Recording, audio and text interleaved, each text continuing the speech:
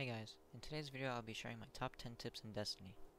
After you level up one class to 15, you unlock the subclasses for any and all classes.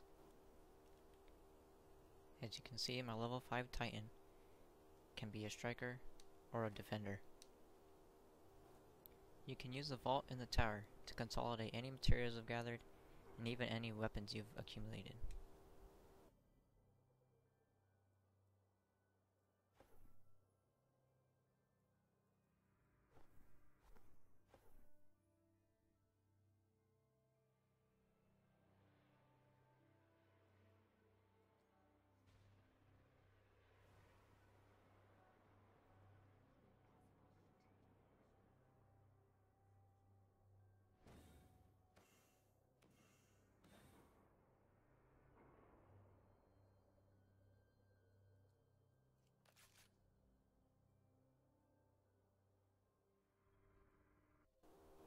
Relating to the last tip, you can create a max of 3 classes and each day do a world event, and if they are even level 20, you can do the daily story to accumulate ascended materials and strange coins at 3 times the rate.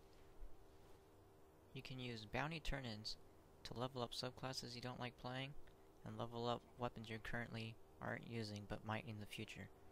This also allows you to level up weapons on 3 classes using the bounties, reducing the time it takes to level up exotics or legendaries by 3 times the amount, which allowed me to level up my invective in just 2 days playtime.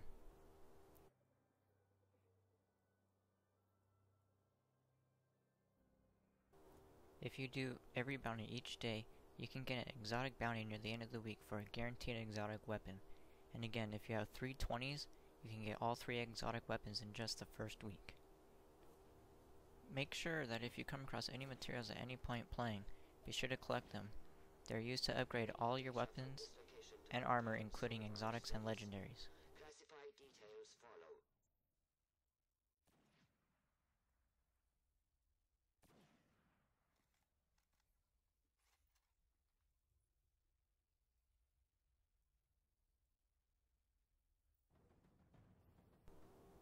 If you find all the golden chests on Earth, you can get the level 15 upgraded Sparrow as early as level 4.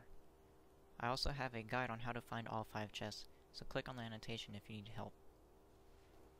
If you know you're ever gonna find all of the golden chests, make sure to do it as soon as you unlock the world, because the gear is predetermined and can really help you out at the lower levels, while being useless at level 20.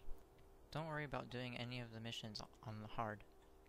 As long as you're picking up each bounty, you'll never be underleveled or forced to grind to 20, so the XP bonus from hard is really irrelevant. The last tip isn't much help, but when you're playing the story, most missions that are before your Sparrow is linked, you can actually use it, even on the very first story mission before it even lets you know that you have a Sparrow.